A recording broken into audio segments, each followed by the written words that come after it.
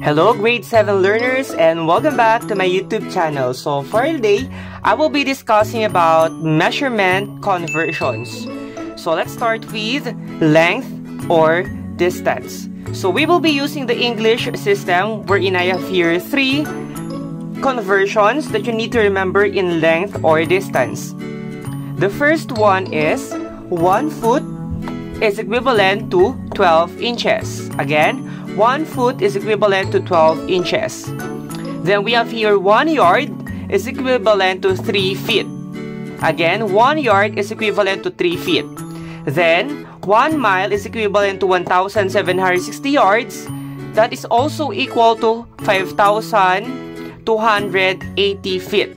So you need to remember that 3 conversions using the English system for length and distance. In converting from one unit to another, always remember that the product of a number and 1 is the number itself, and the quotient of 2 same values is equal to 1. So these concepts are helpful in dealing with conversion factors. So I will be giving you examples and then gagamitin natin itong mga measurement conversions na to. So let me say we have example 1. Convert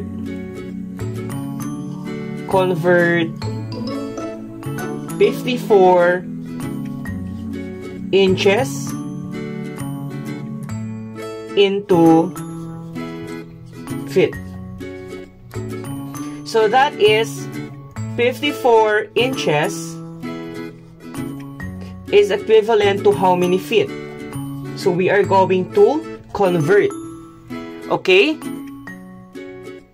So, our solution for that, we need to identify the conversion factor to be used, which you will write as a fraction equal to 1. So, ano yung gagamitin natin? Since we are converting inches to feet, so ito yung gagamitin natin. 1 foot is equivalent to 12 inches. So, since what you need is the feet unit, it should be placed in the numerator.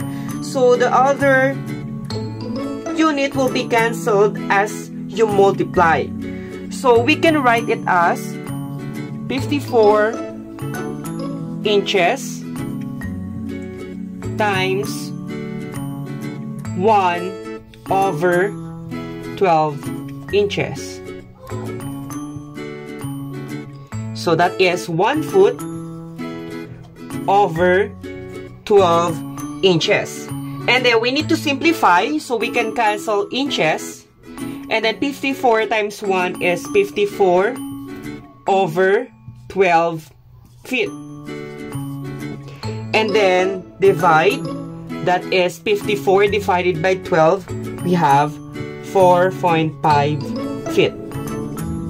So 54 inches is equivalent to 4.5 feet. Let's have another example. Number 2, convert 4 miles to yards. So that is 4 miles is equivalent to how many yards? To answer the problem, so we can use the measurement conversion for length or distance. Miles convert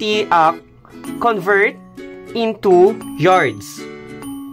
So we need to identify the conversion factor to be used, which you will write as a fraction equal to 1. And that is 1 mile is equivalent to 1,760 yards.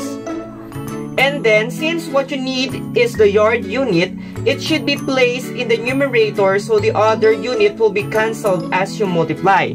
So that is 4 miles times 1,760 yards over 1 mile. So we can cancel it, and then we need to multiply the numerator. So 4 times 1,760 yards gives us 7,040 yards. So therefore, 4 miles is equivalent to 7,040 yards. Okay? And for our last example, let me say we have convert 96 yards to feet. So that is 96 yards is equivalent to how many feet? Again, we are going to identify the conversion factor to be used, which you will write as a factor equal to 1, and that is 1 yard is equivalent to 3 feet. So therefore, we can write it as 96 yards times 3 feet over 1 yard. And then cancel natin to. So we need to multiply. So we have here 96 times 3. We have 18.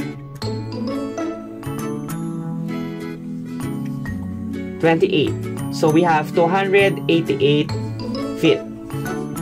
If we have 96 yards, we have 288 feet. So that concludes our lesson regarding measurement conversions for length and distance using the English system. So tatandaan nyo lang tong tatlo. And then for the solution, remember, so yung number na i-convert nyo, ilalagay nyo sa denominator yung kanyang katulad na unit, so you can cancel it out. Okay? So yun lamang. So I hope that you learned something today. So don't forget to like and share this video, and see you on my next video lesson.